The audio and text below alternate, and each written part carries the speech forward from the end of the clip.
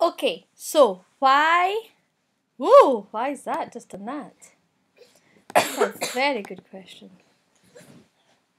We seem to have a pink screen. So let's do a black pen.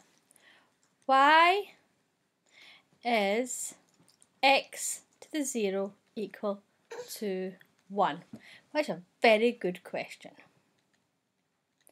So let's think about our rules of indices. If we have x to the power a over x to the power b, that is the same as x to the a minus b.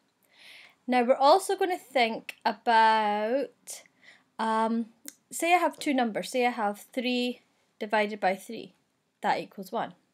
So if I have x to the a over x to the a, that's the same number, is going to equal 1.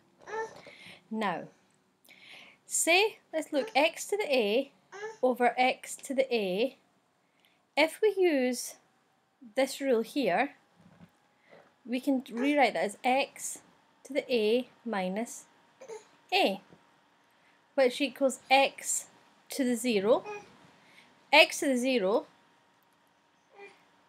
must equal 1 because x to the a over x to the a is two same numbers. We've just said that's equal to 1. So x to the 0 must also equal 1. Which, yeah, it's not intuitive. You would think x to the 0 equals 0 because when you think, what does x to the 0 actually mean? Whoops. X squared is x times x. X to the power 4 is x times x times x times x. X to the power 1 is just 1x. X to the power 0 means there's no numbers being multiplied. It's a really strange concept, and it's very strange to think that it would equal 1, but when we apply the rules of indices and some basic arithmetic, we can show that x to the 0 is in fact 1.